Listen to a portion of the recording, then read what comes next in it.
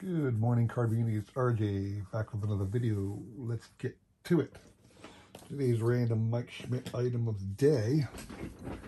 I have here a book, Phillies Legends of the Philadelphia Phillies. Literally, it's just a book made, I think, to get people who are big Phillies fans to buy it because there's nothing particularly special about it. Just has bios of some of the better Phillies players. Now, I consider this a Phillies or part of my Mike Schmidt collection, okay? And you might think to yourself that, well, any Phillies book you would consider part of your Mike Schmidt collection. Well, that is not true, because I have here another book. One of these books you'll find at Barnes & Noble's about every topic. You know, I can't remember what the publishing house that does this. What is it? I don't know if you can figure that out. Let me know. Arcadia Publishing. They have this on every city in the world, practically, all the different historical things. They started doing all the baseball teams and whatnot. This is all about the Phillies, but I don't consider this part of my Mike Schmidt collection because Mike is not on the cover. And that's what I consider a book that belongs in my, what I call my Mike Schmidt covers. If Mike Schmidt collection, if he made the cover or anywhere on the binder of the book, then I will consider it part of my Mike Schmidt collection. But if it is just a book about the Phillies and he is not on the cover, I do not consider that part of my collection. So that is my random Mike Schmidt item of the day. Today's random baseball item of the day, I picked this up off the bay to add to one of my ongoing PSA set registers. And it's kind of an update of my goals too, but not really because it's been so long. But 1982 Kmart, the Hank Aaron card in a PSA 10. So, to update everybody who may not know, I'm trying to put together an entire PSA 10 run, which is probably doubtful, of this classic box set, the 1982 Kmart, which, again, they made billions of those box sets, so they're readily available for $1 in most flea markets, the Kmart set. And I'm trying to put together all 44 cards in a PSA 10, which is probably impossible because eventually I'm going to have to literally buy a set and send off all the other ones I don't have to PSA. So that's my stack of cards. I believe I'm at 17, so I'm not even halfway done. And every one so far is a 10, but you know, they're becoming harder and harder to find on eBay. I'd rather buy them from the bay than to buy a card, send it in, hope it gets a 10. Because I really want to get 10s for all these. They're not that expensive, but not all of them are slabbed. Not all of them are available. So I'm probably, like I said, I'm going to buy a box set one of these days and pull out all the cards I need and send it into PSA and just hope for the best. That's how I'll end up the set eventually. But that Hank Aaron one was the latest one to my set register. So today's trivia question, nice little prize, another card from the Topps Archives box I opened, the 2017 Topps Archives. This is the Derek Jeter retrospective card from 2001 reprint from the 2017 Topps Archives product. It's got his little, they made a little DJ logo up there if you see it. It kind of looks like a home plate. The Topps 50 years was what was on all the 2001 card sets. And you got Derek Jeter there. It's an exact reprint of his 2001 card with the Derek Jeter logo added. And the trivia question to get that card is, like I'm doing all week, or yeah, like I've been doing all week, is a question about postseason play. That's Derek Jeter up there. So my question to you regarding Derek Jeter and postseason play is, I think Derek Jeter's a little underrated in his, what do I want to say? A little underrated in consideration how great a hitter he was. And I'll say this because if you look at the career hits leader, Derek Jeter is number 6 all time. In the entire history of the baseball, he has the 6th most hits. Now, you might want to say, well, shoot, he played forever. Well, Brooks Robin played forever. Brooks Robinson hasn't cracked. I don't think he's not up there anywhere near. He didn't get 3,000 hits, Brooks. He might be up there near the top 100, top 50 maybe, but he ain't number 6. You know, some of your other legendary players, the only person in the top 10 now who's a current player, believe it or not, Mr. Pujols is actually number 10 at the moment. So, but Derek Jeter was a phenomenal hitter, let it be said. And so my question to you regarding Derek Jeter and hitting and postseason play is, look up for me, in all the World Series Derek Jeter played in. Now, he has 5 rings, but he appeared in more than 5 World Series. So, in all of the World Series in which Derek Jeter played, how many career hits did he have in World Series play?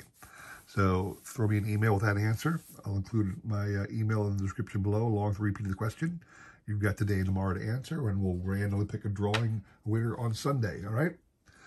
There you have it. So today, what I'm going to show off is, in keeping with what I've been doing all week, is highlighting a boxed set from a long-forgotten store back in the the junk wax era of the 80s, mid-80s and early 90s. And this one comes from a store called Ames. Ames is kind of like a smaller Kmart, or, you know, Gabe's today, or just a little small Walmart kind of shopping store, had everything. This one's from 1989. They did the 2020 Club. They had to do 2020 because there probably weren't enough people to do the 30-30 Club. So 2020 is 20 steals and 20 home runs in the same season. Now, what I like about Ames, what Ames did in this one, is they would take the player. I'll just use the first one, Jesse Barfield. These happen to be in alphabetical order.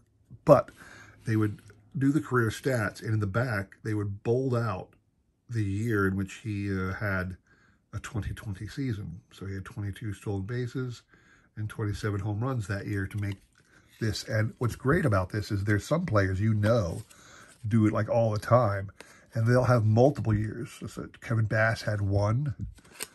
Don Baylor, check out Don Baylor. Don Baylor had, what, 4 2020 campaigns.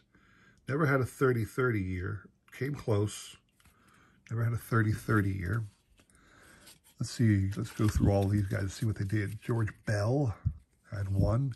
Barry Bonds would have a 40-40 year later on. Phil Bradley, good Lord, for the Phillies. This is what he was with the Mariners. He had 1. Ellis Burks. Jose Canseco, there you go. Jose Canseco famously had his 40-40 year in 88, and this is an 89 set. Joe Cotta had 3. Joe Carter had a 30-30 year. Check that out. There you go, in 87. Joe Carter had a 30-30 year. Cal Daniels had 1. Eric Davis, I thought, had a 30-30 year. Yeah, Eric Davis, there you go. Check that out. He had a 30-30 year in 87, 37 home runs, but 50 steals. Wow, he had 80 steals one year. So Eric Davis had a 30-30 season and 3 2020s. Mike Davis had a 2020. Andre Dawson. Dawson had several. Check this out. Dawson had several 2020 years. Never a 30-30.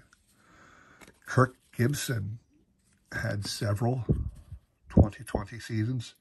It looks like Kirk was never able to capture 30 home runs. He was dang close in 85, 1 home run shy of being a 30-30 player. Pedro Guerrero. Ricky had a couple. Bo Jackson had 1.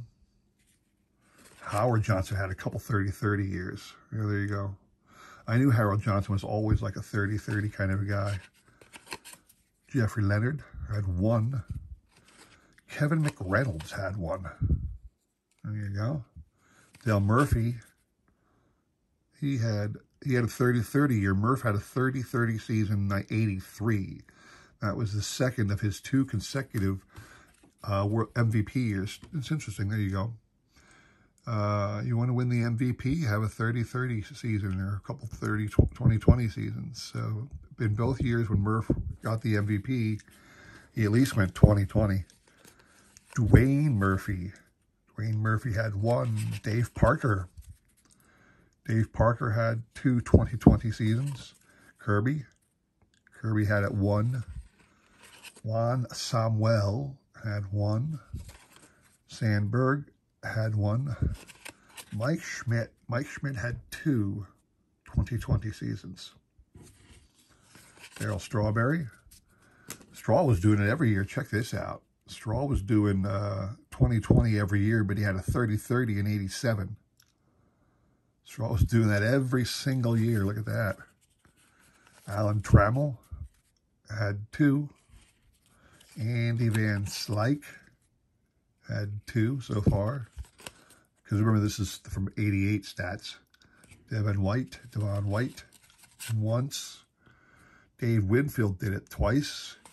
And then Robin Yount did it once. So that is your Ames 20-20 set, but also included a couple 30-30 players and one 40-40 player in that set. So there you have it. That's all I have to show you today. Hope you enjoyed that. Don't forget the trivia question. Remember, take a look at the description below for all the details. Appreciate everybody watching. We appreciate the support. I'll try my best to support the other YouTubers out there. So please consider like, subscribing, commenting, and all that jazz. Check back again on Sunday. Sunday we'll do the trivia recap and see who wins the cool cards for this past week, like that cool Derek Jeter up there in front of you now, all right? All right, thanks again for watching. I hope to see you again next week. Take care.